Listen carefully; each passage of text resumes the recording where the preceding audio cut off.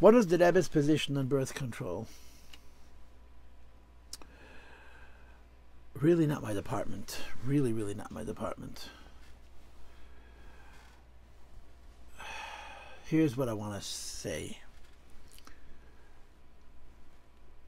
Asking a question, what is the Rebbe's opinion on birth control, is no different than asking the question, what is the Rebbe's opinion on heart surgery? What is the Rebbe's opinion on any kind of medication?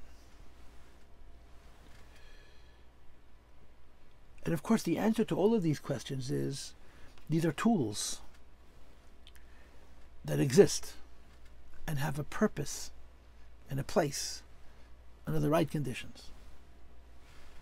Birth control is not a way of life. Birth control is not a philosophy. It's a tool. And when you ask the question, what is the Rebbe's opinion on birth control? The answer to that question is, there's a time and a place to use this tool. Period. That's the answer to the question. If you asked me what's the Rebbe's opinion on family planning, if you asked me the question, what is the Rebbe's opinion on limiting the number of the children that we have, those are questions that the Rebbe answers very directly.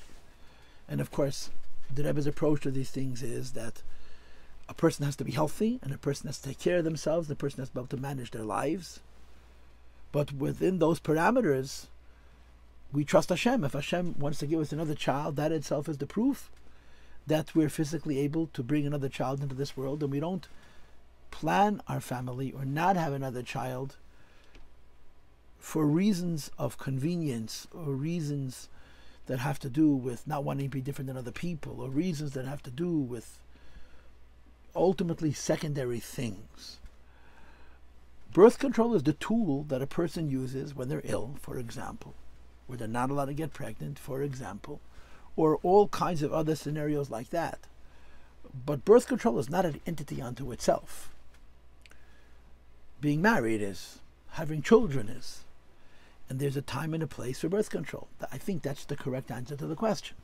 And of course, when a person is in a situation where they're married, and for whatever reasons they have questions about having children, so then you speak to a Rav, you speak to a Mashpia, you speak to a counselor, and you figure out how to best arrange it. And when there's a time and a place and a need for it, you use this tool the way you would use any other tool.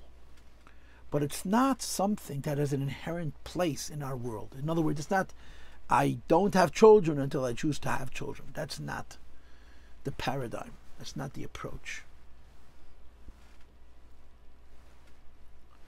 This answer took less than 3 minutes, but that's all I got. Just to repeat it one more time in case it wasn't clear. Birth control is a tool. Tools are used when they're needed. And when they're not needed, they're not used. Period.